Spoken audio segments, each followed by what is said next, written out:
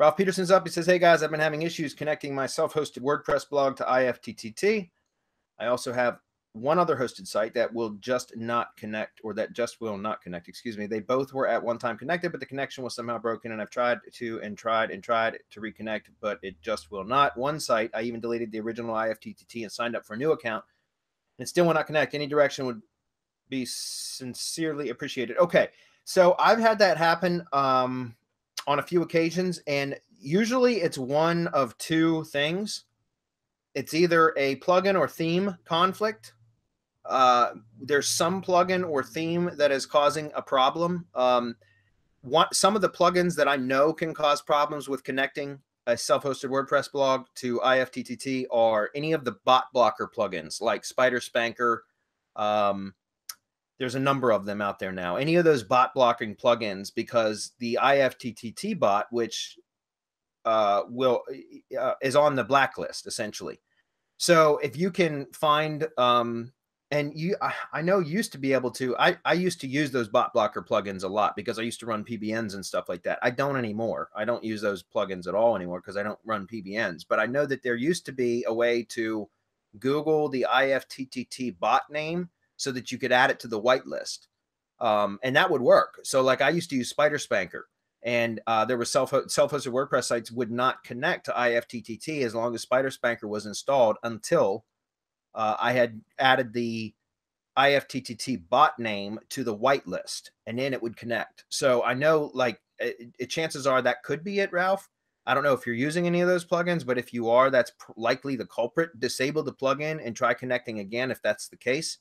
Also, you could try disabling all plugins and trying to connect and see if it will connect. And if it does, then you can disconnect and start re-enabling one at a time until you figure out which one it is that's causing the conflict. If that's the problem. It could also be a theme issue. It's less likely to be a theme, but it is still possible.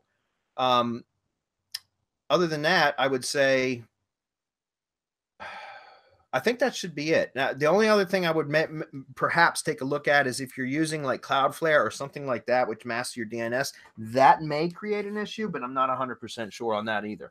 So I would just try to, if you've got other self-hosted WordPress sites that are connected, see if there's any difference in plugins or setup on the on the server side or anything like that. But that's typically how I would do it.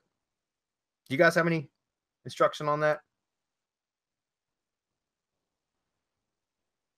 Okay, no, that's a no. Yeah, I'm gonna go with no. Okay.